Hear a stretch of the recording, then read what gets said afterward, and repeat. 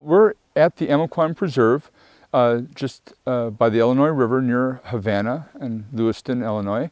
And more specifically, the building you're looking at is the field station. It was, when it was christened, it was the Emiquon Field Station, as you can probably see in the sign, but now it's the Therkildsen Field Station at Emiquon. Part of that endowment allows us to have funds that can be spent on students and on instrumentation. So we decided to put that into scholarships to help students jumpstart their work and continue work going on at Emiquon. Without any sort of money or scholarship, none of this would be available. And it's a great hands-on learning opportunity for students such as myself in an undergraduate as well as graduate degree programs. It was vital to my research. I would not have been able to work on my project or even have the possibility of completing it, I feel, without the funding from Mr. Therkildsen or the Therkildsen grant. You know, science is a lot of fun, but it's very expensive. A lot of my reagents for DNA sequencing cost quite a bit of money. Funding is important because it allows the students to immerse themselves in study, in their work, and not worry about extra jobs and things. They can be scholars as opposed to people who work at the local hamburger joint and then try to do science on the side. You probably wouldn't want your physicians doing that. You want them to be very focused, and it's the same kind of thing in natural sciences. I think it's very important since we're students and given the fact that we're always broke. This is very unique to UIS. I don't know many other universities that have a field station that will give you hands-on training in the field to show you how to put contraptions like this into the water and get analysis out of it. You know, I feel like a lot of people, you know, have this perception of, you know, either Indiana Jones or, you know, we're in lab coats, but here at UIS we've kind of got a mix of both. You know, you get to go out and do that field work and experience what it's like to be out and on the boats and in the water and out in the field, but then you also get that neat experience back in the lab where, you know, you have to analyze the data yourself, and so you get that good combination of both to ultimately make you an all-around scientist. My personal research is looking at the water quality of Thompson Lake as basically a lake being put onto a cornfield after 80 years of agriculture. There's a lot of changes, and I want to monitor that. You're looking at a part of a floodplain system. This is a very large restoration program, not the largest, but certainly right up there.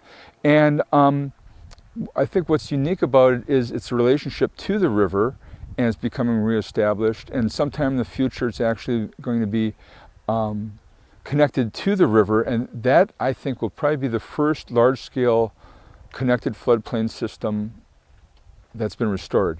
That will be unique because it can be used as a blueprint for other places up and down the Mississippi and the Illinois, and that's really reconnecting a vital part of the ecosystem that has a lot of services to people. So it's an incredibly important project. So that I think is unique and exciting. For students to have an opportunity of having a wetland and seeing how it's being restored and how it changed throughout history, it just gives us a little insight into how nature works. Work that goes on here also includes people who look at the bugs and the invertebrates. We've had people out here looking at food web studies, and then we've had technicians that stay here that study the radio collared ducks. They do all kinds of things that, of the different people that use the station. We put the stakes in the ground about 9 o'clock in the morning, left them in for a 12-hour period, and then would check them, pull the big stakes out, and pull the bottles off. These 3 bottles would go into one container. These 3 would go into one container. Those 3 would go into one container. Put jars back on and throw back in the water. And then 12 hours later, again at 9 o'clock in the morning, pull it out, do it again. But at that time, we'd go ahead and take the stakes out of the water too. What we're looking at is chironomids, and we're trying to isolate one specific spot of the DNA. You take the chironomid, which is this thing, and chop off the back end, and you grind it up and put it in a thermocycler, which amplifies the DNA you're looking for. So it just makes a lot more of it. And then we clean this DNA and we sequence it.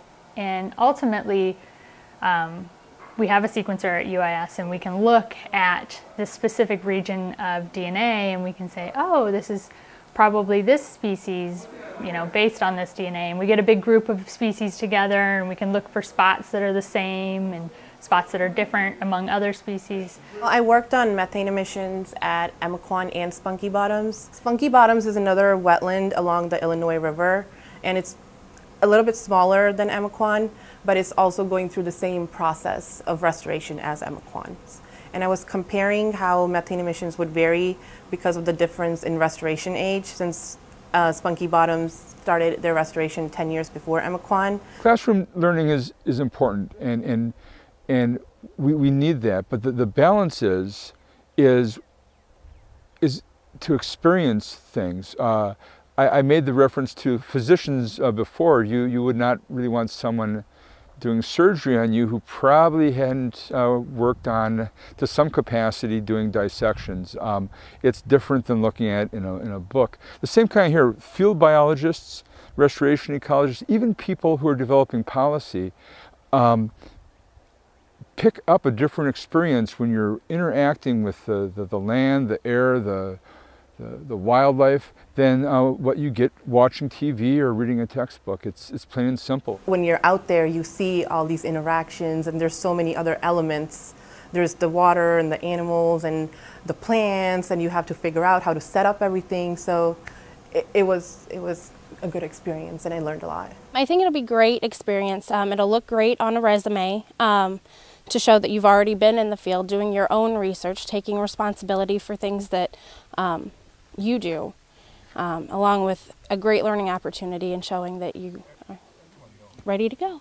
I'm kind of looking into PhD programs. I really like the idea of wildlife biology. You know, I understand the importance of lab work clearly through my project, but I would eventually, you know, I'd like a good balance. So I'd like to maybe go on and get my PhD, maybe teach. You know, the teachers here at UIS have kind of inspired me to want to teach, and you see that when you have grads programs at a university, you're able to go out and do all sorts of different projects with different students, and you know, you're learning from students and students are learning from you, and it's kind of a neat atmosphere.